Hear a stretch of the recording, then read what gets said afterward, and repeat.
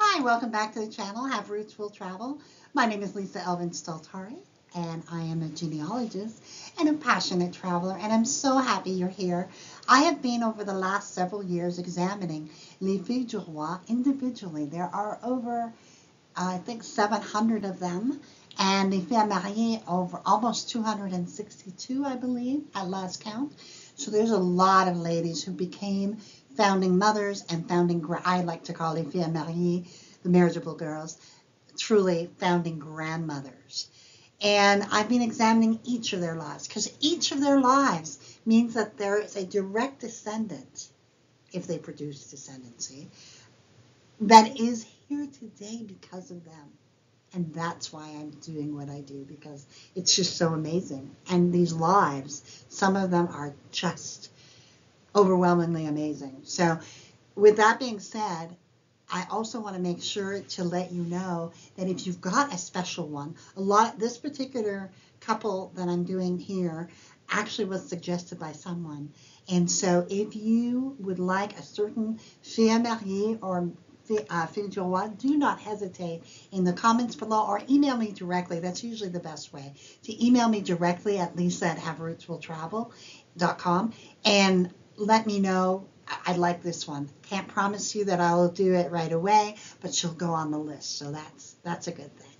So speaking of lists, there's also Christmas coming up. So I want to make sure to let you know that September is the right time to start inquiring and start placing those orders and making certain that we can do something together if you've got a special gift in mind. So another thing I want to remind you of is to support the channel by subscribing, by liking this particular episode, and also by making sure that you press that notify button so that you're always ahead of the curve, if you will. And the next couple of ways are ways to help the channel grow. And we have Coffee, which is an external platform, which is kind of like buy me a cup of coffee. That's kind of how it started. And it's a coffee.com external platform that lots of people use. And then we have Patreon, which is a monthly service where you pay either $1, $10, or $25 a month, depending on the level you want, and depending on what looks good to you in terms of the rewards you would get. Also on my website, Have Roots Will Travel, there's also a PayPal button there. So have a look at that as well. Also, remember that you can purchase this particular episode if you go on haverootswilltravel.com, the shop part of that, and it'll give you instructions on what to do. So with that being said, let's get started with our next Fille Mariée. Let us talk a little bit about Les Filles Mariées. These girls, about 262 of them, come before Les Filles du Roi. I always like to make sure that you are aware of this. Most of you who have followed my program and my episodes know this, but I just want to make sure. So between 1634 to 1662, about 28 years, we have about 262 girls that would come to New France and essentially populate or help populate the country. It averages out to about 10 a year. Obviously, that's not enough to create a country. And that is why Jean Talon and the king eventually took it over in 1663 and said, we gotta speed things up a bit. And so, but however, Les Filles Mariées are to be truly treasured because of the fact that they came when there really wasn't a country. They came without any kind of dowry or gifts from the king or anything. Yes, their passages were usually paid. And now we come to the second of the three episode arc, episode 92, Francoise Radisson, who was a viewer request and led to this three-part series. So let's have a look at Francoise and her journey.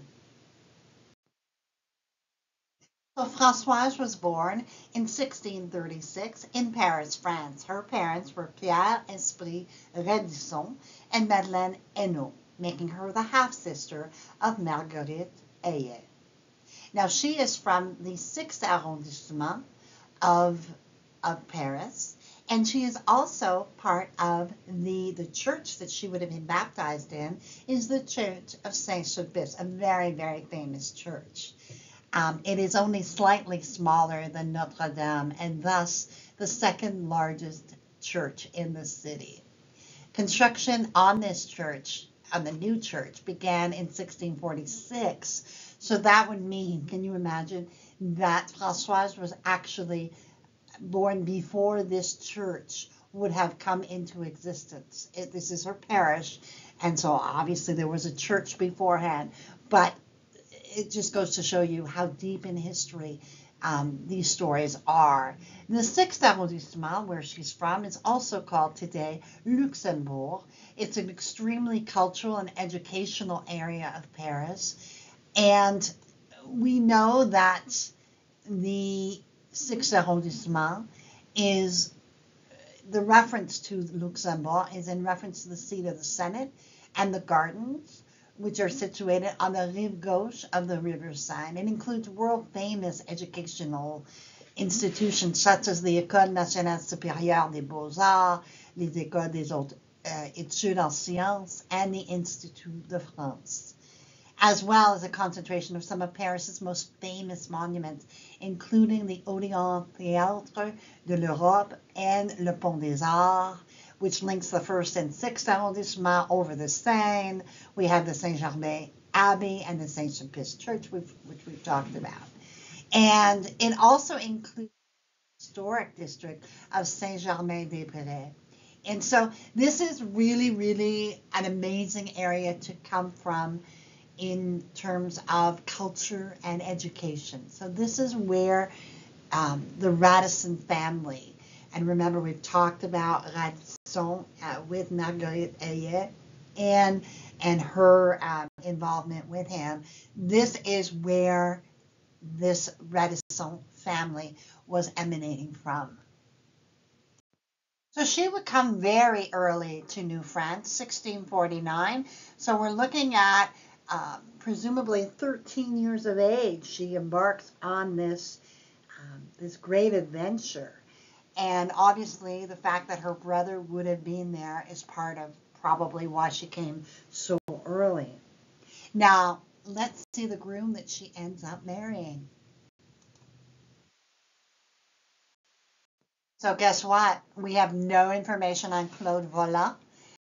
We know that he's born in 1639, but that's about it. His parents are unknown, the location is unknown, and when did they get married? It was a few years after she arrived. So around the age of 17, sometime in 1653, we do not have a marriage record, her Françoise and Claude would have been married at Trois-Rivières. So Françoise and Claude further settle in Trois-Rivières. It is, of course, only the second city of Quebec. It was founded in 1634. It was named Trois-Rivières because the St. Maurice River has 3 channels that form at the mouth of the St. Lawrence River. Trois-Rivières is French for 3 rivers. Trois-Rivières has a very strategic location on the St. Lawrence River and helped the new nation grow and prosper. It also proved to be an important battle in the American Revolution. In 1676, there was a famous battle of 3 rivers. Some of you may have ancestors in this area who fought on the American side, and you might be surprised that you would qualify to be a daughter of the American Revolution or a son of that same organization. They would go on to have 9 children. Their first 2, twins, were Pierre and Claude, who became priests. And then we have Françoise, who would die at the age of 5. Marguerite would marry Pierre Noël Legardeur, the son of Claude Legardeur, the governor of Trois-Rivières, but unfortunately she would pass away at age 17 after having had 2 daughters who did not survive. Françoise would die in infancy. Etienne would marry Geneviève Le Tendre, a widow with 2 children, but did not have any children. Jean-François would marry Marguerite Godefroy and have 3 children, all of whom made it to adulthood. Nicolas would marry Geneviève Neal and would have 2 children, both of whom would survive. Ignace de Charles was the last son, and we do not have any further information on him. We only have the 1666 census for this family. We have Claude, Francoise, Pierre and Claude, they're twins, I love that, Marguerite, and Etienne, who was 15 months at the time.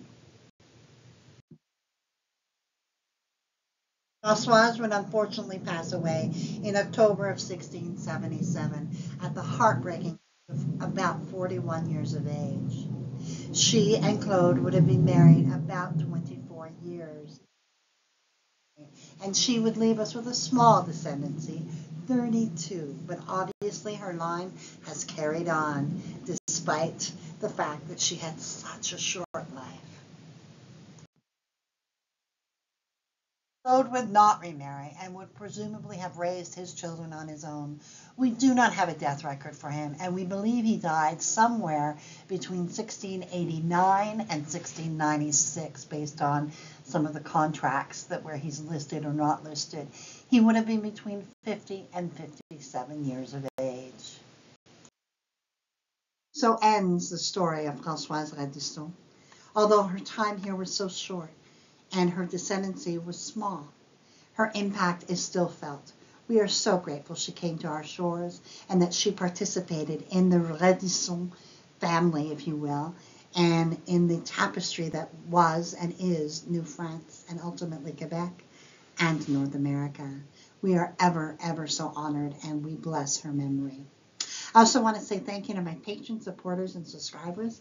You are the wind beneath my wings, so thank you ever so much.